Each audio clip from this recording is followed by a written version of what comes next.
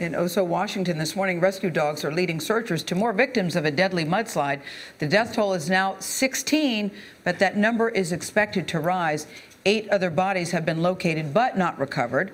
Officials say they are hearing now from some of the 176 people who were considered missing. Some survivors are complaining that they were never told that the hillside above the town was at risk of collapsing. But the local head of emergency management denies that claim. He says, quote, "We've done everything we could to protect them."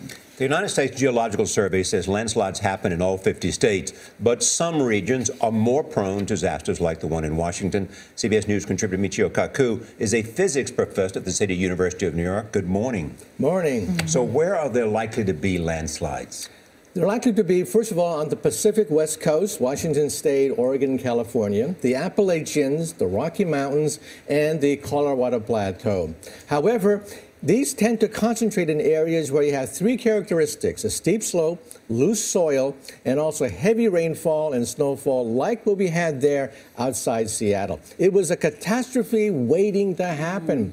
In 1999, engineers flagged it and said this is potential for a catastrophe, but they ignored it after 1999. And they used the word catastrophe at that time. They used that word, and then in 2006, there was a smaller mudslide right there, and again, it was ignored. I keep thinking, Michio, about these poor people who are just sitting in their homes, and all of a sudden, without warning, it happens.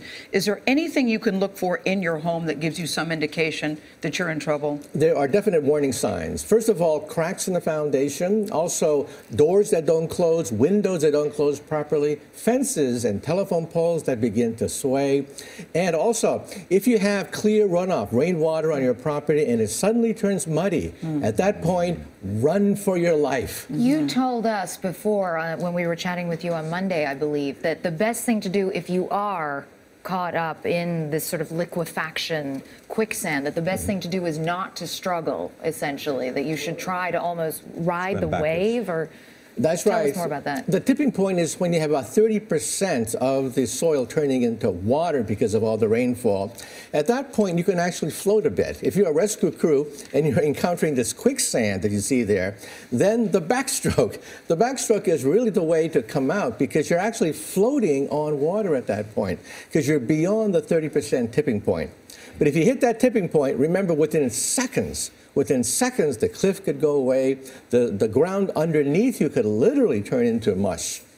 Thank you. Very scary stuff. Thank you so much, Professor Michio Kaku.